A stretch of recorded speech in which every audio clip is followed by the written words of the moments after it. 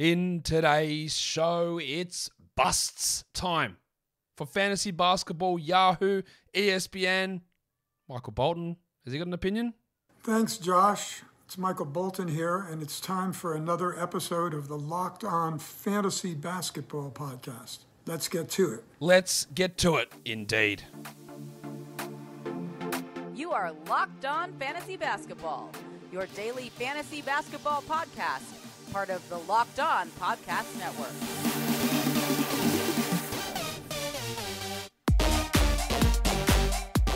Hello and welcome to the Locked On Fantasy Basketball Podcast, brought to you by Basketball Monster. My name is Josh Lloyd and I am the lead fantasy analyst at basketballmonster.com, and you can find me, as always, on Twitter at redrock_Beeble and on Instagram at Locked On Fantasy Basketball. Thank you for making Locked On Fantasy Basketball your first listen every day.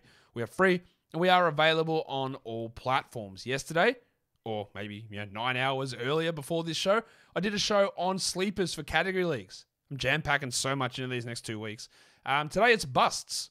So it's guys who I think are overvalued and guys that I'm not going to take probably at those selections. Of course, team fit and build and scarcity and all that stuff's going to come into play. But these are some guys that I'm looking at and going, I'm not sure about that ranking. And much like with yesterday's show, we're going to be looking at Yahoo, we're going to be looking at ESPN, and the rankings are mirrored. They all settled on the same numbers, amazingly, and here we are. So, the ESPN ones and the Yahoo ones, it's going to be the same. But I can't do much about that because they're the ones who decided to, out of the clear blue sky, fall on similar numbers. But, yeah, what are you going to do about it? We'll talk about those coming up right now. Warnie! Let's get it on, Gilly. I can't fully do the full-throated, full-chested laugh because my voice is still not back and I don't want to crack it too much. We're going to talk busts. And again, what's a bust?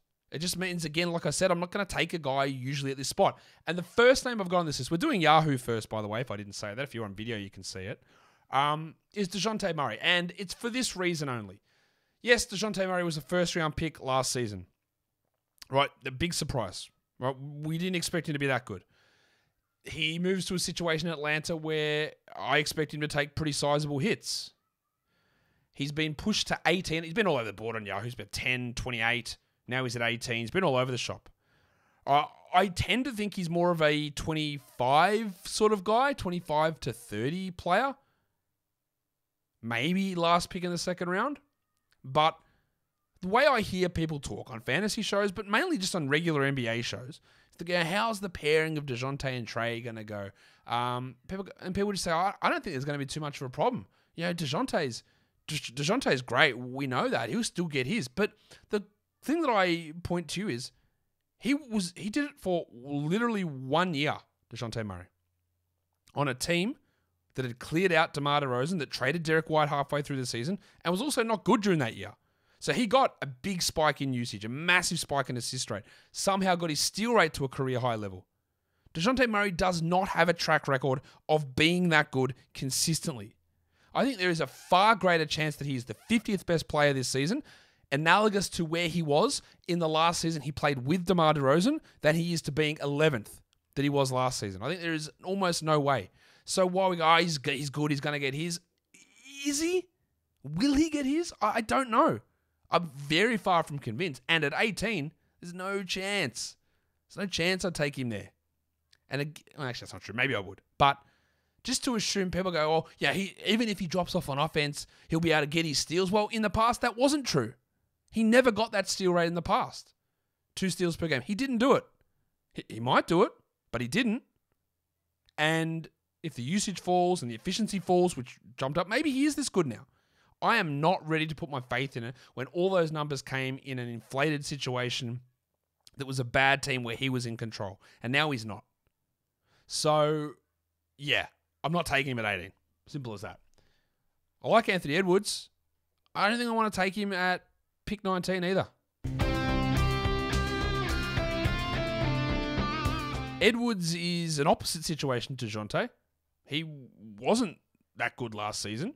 He was, 44th in category leagues? And now it's just a routine thing. He goes at 16 to 20 in every draft. I do expect him to improve. But he's not absolutely elite at free throw percentage. He doesn't have a super strong field goal percentage. He's good at steals. He's gets some assists, but I think he loses some rebounds with Gobert arriving. His scoring will probably go up and usage goes up. I think he's more of a mid-third, maybe late second guy. And I think, again, I'm just trying to push back on it. The consensus is just saying, you just take him mid-second and you're right. All right, he's never done it. Not remotely close to it. And is that ceiling for him? Like, where is any upside in that whatsoever? That's what I'm trying to look at with this. Like, where is the upside in Anthony Edwards at picking him at 19 or 15 or 16? Where is the upside in that? I feel like, 3 out of every 4 times it goes wrong. And in that 4th time, it's maybe at that area. That's not a great record or it's not a great ratio, which is a ratio I've completely made up, by the way. It might not be true. But we're expecting a big step forward. And it's not like he's coming off a base where he can play huge minutes compared to last season. I've given him a lot of tweaks, an increased usage, an increase in efficiency, an increase in assist rate. It still doesn't get him to top 20, in my opinion. Maybe he gets there. He possibly could. He was great in the playoffs. Doesn't always work that way. Fred VanVleet's at 20. I like Fred VanVleet. I've always liked him as a fantasy guy. I've always had him high. But I'm out on that. And I'll tell you why I'm out on it. Last season per game, he was 21st. Yes, you can punt field goals and he jumps up higher than that. But that was playing 38 minutes a night. Right? So I don't expect... I don't know because Nurse is crazy. But I don't expect him to play that many. And it's almost... If you want to just go purely on rankings, you're expecting him to do what he did last season, but he's giving you no upside for his crunky knees and a minutes drop. Like, if the minutes drop, and if he misses games due to his knees, he's nowhere near hitting it. Like, he's not getting to that number, and it's a waste of a pick at pick 20. So, I'd much prefer him at 28 or 30, which gives you per game upside built in, that if he does play through, the knees are fine, and if he does stick at 38 minutes, then you've gained a little bit of value. What value are you gaining at pick 20? I'm not sure there's much. I'm not totally against it because, again, punts come into it, but I think it just squeezes a little bit of value off the top. This one, I'm not in on. Don Mitchell. He's Don. He's good. He's at 23. He was traded to Cleveland, guys. Like, the 23 is, again, basically identical to what he did last season, which was the only time he'd been a top 40 player, and he did it because he upped his steals to 1.5. So you're expecting everything to stay the same as last season? I'm not. Like, to me, he's a late third sort of player. Maybe early 4th, which he's been, again, literally every season until this last one. Not 23, no way. Maga Porter Jr. at 53. Might as well set your money on fire. Like, I know he could, best case scenario, get there. All right, he could be back, pun unintended. He could be back and he could be scoring 20 points and doing it really efficiently, but he's not an assists or steals or blocks guy. I don't think he's going to get to the line a huge amount. And with how deep and strong the Nuggets team is, I think that if he is struggling and if there is back soreness, they can just ease off on him a little bit. He doesn't have to play 34 minutes a night. It's not like last season going into it where we didn't know he had a back problem and there was no Jamal Murray, so he had to become the second guy. He doesn't now. He doesn't at all have to be the second guy. And at 53, again, I ask you the question, what is the upside there? Is this a 4 out of 5 chance he never hits this number? It's a waste, an absolute waste of an early 5th round pick, I think. There's actually 3 picks in a row on their ranks, which make no sense to me. I should have done it in order. I'm an idiot. Why didn't I do that? Tyrese Maxey's at 54. It's too early, guys. I like Maxey. I liked him a lot. I was a massive champion of him last season, going in the last 2 rounds of the draft, chastising Doc for wanting to start Shake Milton over him, and then he exceeded my expectations by a mile. But he was 68th per game on the back of 43% three-point shooting, with only Harden there for 1/3 of a season. Below 20% usage sharing the court with Harden, and value kept up because he shot 46% from 3. And I don't think that sticks. And again, are we taking him at absolute ceiling alongside... Look, if Harden wasn't there, I think top 40 is realistic for Maxey. But he doesn't get steals. He's not a good rebounder. His assist numbers are super low. Like, he's a scorer who might get under 20% usage. And then you're banking on 46% three-point shooting? Nah, no way. No thanks. 70s maybe? 54, again, just loses value. And then Mikal Bridges at 55. Mikal Bridges is rock solid. He doesn't miss games until he does, right? I find it really hard to put the faith in a guy, and this sounds stupid, right? Oh, he never gets hurt. That's why I'll draft him. It doesn't last forever. I don't want him to get hurt, but it doesn't last forever. And then, he never turns it over. That's cool. He also never gets assists. He's a low usage player. His rebounds aren't particularly high. He's okay steals and blocks. His efficiency is great. He also did it shooting 64% from 2, or around that mark, which he's been able to do, but that could become very good and be 57%. And then the value's done. Like, it's cooked.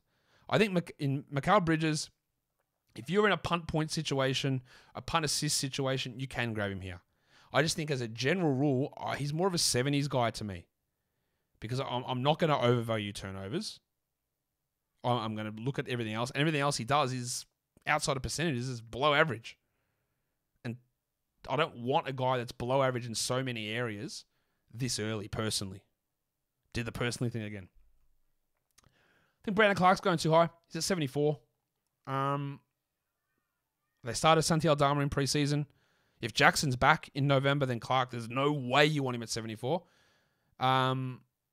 Yeah, to me, he's more around the hundreds. 74 I think it's just creeping too high. Where is the upside? Where is the value for Clark at 74? I don't really think it's there. But what is there is the best tasting protein bar ever. I had one this morning. It was bloody good. Built Bar. Built Bar Puffs. New flavors. Always new flavors. Cookie dough. Covered in chocolate as well. Built has done it again. The cookie dough chunk puff. It's a light and chewy texture, real cookie dough chunks, and of course, covered in 100% real chocolate. All the joys of eating cookie dough, which is joyful. And it's the hassle, without the hassle of making it. Plus, it is healthy for you. 160 calories and 15 grams of protein in a cookie dough chunk puff. So head to Built.com to snag yourself a box for you and the family, or, you know what, keep it from the family and just smash them down yourself. These bars are high in protein, low in carbs, low in fat, low in sugar, and low in calories. So grab the new cookie dough chunk puff. Go to Built.com, use the promo code LOCKEDON15, and that'll get you 15% off your order. Use the code LOCKEDON15 for 15% off at Built.com. Built Bar is built different. Okay. Let's look at some more. Oops, put the wrong screen up. Wow. That's the same one as last time. This is a better one. Al Horford's at 75. Rob Williams is out 2-3 months. That's true. 75 is pretty early. It's almost round 6. Horford, again, is one of those guys that gets by or gets value added from low turnovers, but he just doesn't score. And assists and turnovers are the two highest correlated stats. The next one is points and turnovers. So when you're already coming in scoring low points, you're going to be low in turnovers. And it doubles, not doubles, but it gives an extra boost to that ranking formula to see him at that high. He's a solid guy. He's 36 though. Like, I know Rob Williams is out, but how much are they actually going to push him? To me, he's more of a solid 90s guy. 80s maybe. 75 just feels early. The Thick Hogsman, Tobias Harris. I think I am a TH. T to the H. Yeah, TH for life. Yeah, look, what? If they're going to expect Tyrese Maxey at 54, then you can't project Tobias Harris at 59. It's just not going to happen. Harris, when Harden arrived, was like 110th. He was a 4th offensive option. He doesn't get steals or blocks or assists. He's not a great rebounder. 59's stupid. Why would I do that? To me, he's like a 90s player, maybe 80s. 59 is no way. You can't have both Maxey and Harris, I don't think. You can't have 4 sixes in the top 60. I don't see how that happens. And we'll throw it in later on. They've got another one inside the top 100 as well. I don't think you can do it. Herb Jones at 81. It's again he doesn't turn it over. That's cool. He doesn't score or get assists or get rebounds. He gets steals, which are the least correlated stat year on year. And they're also very low volume. Like, when we talk about this a lot, how low volume stuff, on a week-to-week basis, you've got to be cautious. Because if he plays only 3 games one week and only gets 1 steal in those games, then he's contributing nothing to your team. He might play 4 games and get 8 steals another week, but the week-to-week variance on low-volume stats is quite it makes at least players getting overvalued sometimes, and I think that's the case with Herb. Like, Herb wasn't really this good last season, and now Zion's back, and he probably does take some improvements, but he also might not, and I'm just not willing to do that at 81. Mitchell Robinson. And Mitch Robinson says, I'll take it from here. It's cute that the Knicks paid their second best center the most money. What are we doing? I know blocks are hard to find. He's got bad free throws, but don't be surprised if he starts splitting it with Hartenstein. 87 is too high. 100th maybe. He's an injury risk as well with a lot of lower body stuff and ankle stuff, which is a recurring problem for him. And I just think the other guy's better. I'm not this early, no way. Bob Portis at 104. I'm going to ask the question. I'm not going to get an answer, but why? Portis was 76th last season, playing 29 minutes a night. All right, with Brook Lopez healthy, he's not playing 29 minutes a night. Now, maybe they'll play some lineups where it's Giannis, Portis, and Lopez all together with Middleton out. Maybe that'll happen early on. But this is ostensibly a backup that I'm taking in round 9? No. Jeremy Grant at 74. Now, I've talked about the Jeremy Grant one a million times. This is the same Jeremy Grant output as him in Detroit. Is he the number one option in Portland? No, he's number 3. Is he a 3-and-D guy like he was in Oklahoma City or in Denver? Because if he is, he's 150th best player. He doesn't rebound. His steals and blocks aren't particularly high. He's not the most efficient player. He's not a great free throw shooter. He doesn't get to the line. Like, what's he going to do? Is he going to think he's still the man and try and get all the usage? That won't go particularly well. And you can quarrel with where I had him, which I think is like at 100 maybe. Where do I even have Jeremy Grant? Yeah, like 120 I've got him. I'm not particularly high on him because he's a low rebound, low assist, low steal. Okay blocks, but efficiency is an issue. Actually, his free throws have improved. I apologize for that. That was a mistake for me. But yeah, like I don't expect him to replicate last season. The Rabbit Hunter, Alex Caruso. Be very quiet. I'm hunting rabbits. Yeah, Lonzo's out. He might be out for the whole year. Caruso's probably going to be the starter. But 100? I think you're taking so much value away. A lot of it comes in steals, but Dosunmu is there. Dragic is there. Kobe White is there. Those guys are still... It's not like with the situation where Dosunmu put up numbers last season when everyone was out and he played 40 minutes. Caruso's not doing that. And he can be bad with his shooting at times. He's a low usage, low scorer. It's just like some assists and steals. And that is valuable. But at 100, you're losing it. People will be against this one, I know. And people that think that I'm a Raptors hater. Good, I am. I hate all you guys. I hate Canada. Toronto, the Raptors. You all suck. You're all the worst. I hope you all lose every single game. Gary Trent is at number 88.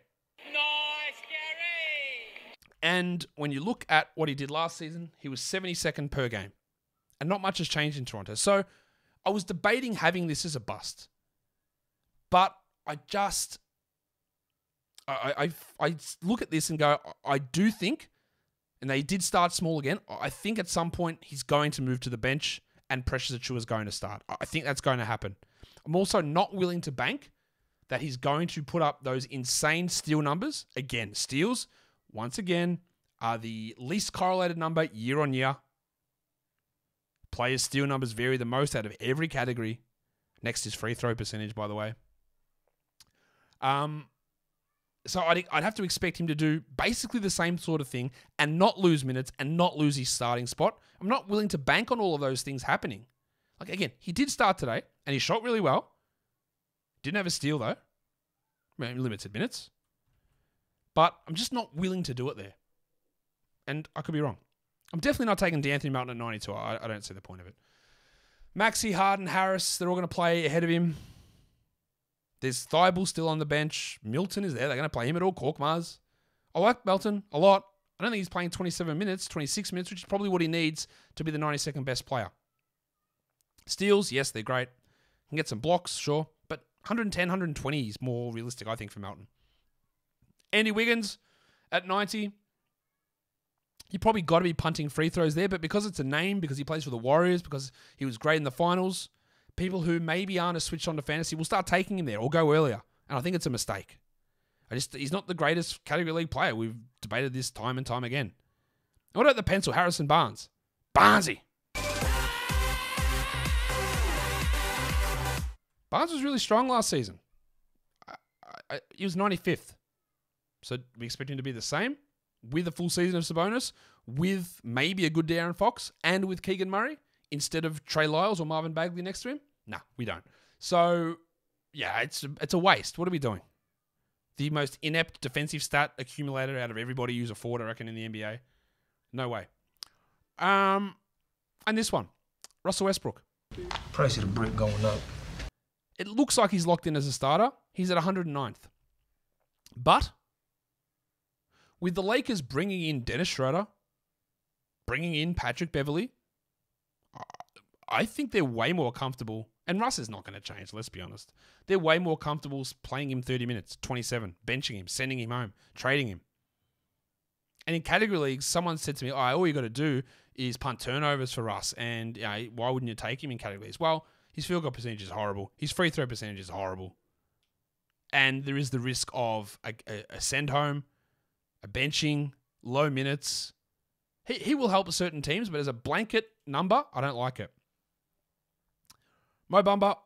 1, 2, 3, 4, 5. I took Mo Bamba with the last pick in a mock draft I did yesterday. He was higher than this. They bumped into 118. But realistically, he's probably a 17-minute-a-night player behind Wendell Carter Jr. Maybe they make the mistake and play him more. And if you want to take him in the last round, that's fine. But I tried to look at these guys who are going to be taken in round 10, which is your active lineup. And I'm not taking him to be a starter on my fantasy team. Nor am I taking Tyus Jones, who just misses that cutoff at 122. Why? What are we doing? Waiting for Morant to get hurt? Foolishness. No way do I take Tyus Jones at 122. None whatsoever. And let's go to ESPN busts, which are the same because their rankings are the same. But we'll do it anyway. I just noticed I spelt Fred VanVleet's name wrong. Al. Look at Anthony Edwards at 21. A little bit better than Yahoo, but still too high. VanVleet's at 18. Worse than Yahoo. Not interested. Mitchell at 23. Absolutely identical. Klay Thompson at 63.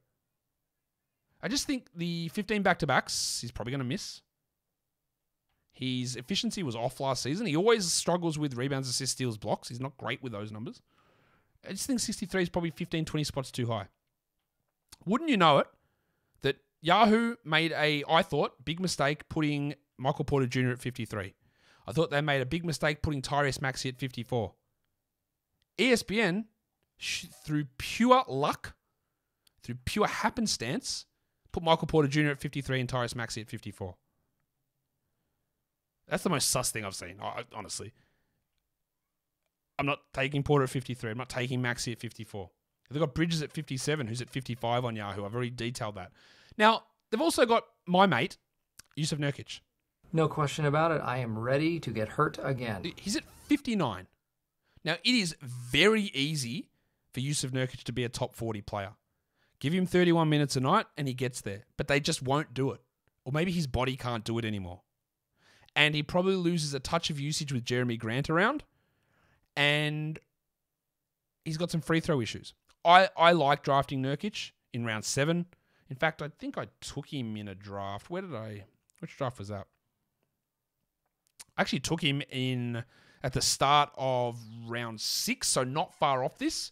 But I just wanted to highlight the number there. And look, again, I'm not... The 50s to 80s, there's not a big difference, right? I just think that it's pushing too high on Nurkic and not taking that element of risk involved with it, which I think you need to do. But it's not there as an outrageous one. They got Al Horford too high. Shocking. They got Brandon Clark too high, the same as Yahoo. They got Toby Harris at 60, one spot different to where he is on Yahoo, but it's still too high. They got Herb Jones at 80, Mitch Robinson at 82. Again, the identical numbers basically to where they are on Yahoo, and I've given my reasons for those already. Jeremy Grant's at 84, so that's a little bit more acceptable, and I don't necessarily hate grabbing him there, but I personally, why can't I break that habit? I would not take him at that spot. He's more of an outside the top 100 guy. Gary Trent, I just went on and on about that, and Andy Wiggins at 97. guys who I just think are ranked too high. There are a couple of different ones here. You got Covington at 112. This is a guy that might score 5 points per game. And with Batum, Morris, Moses Brown showed a little bit in the preseason, maybe to get some backup center minutes, but I don't know how many. Or can Covington actually play 27 tonight? I highly doubt it. He's probably just going to be a blocks and steals streamer with some threes who's going to negatively impact you, most likely in field goal percentage, which for some reason was through the roof with the Clippers when it had always been really bad. It's a starter. I don't want him to be a starter on a category league team for 12 teams. I just don't want it. Harrison Barnes we talked about. And then Rowan Barrett's at 105. This is a guy who's never finished here. He's had one top 200 season in his first 3 years. He is a low rebounds, assists, steals, blocks, field goal, and free throw guy. He can score, and that has value. But this is like peak value for him? Probably? I don't know. Not for me. Westbrook at 108. And then Johnny Wall, who it does look like, John, is the backup at the moment for the Clippers, behind Reggie Jackson. So no worries. Take him at 145. 119 is a starter. I'm not taking John Wall as a starter on my fantasy team. A, his age. B, his injuries. C, the competition. D, the other usage players around.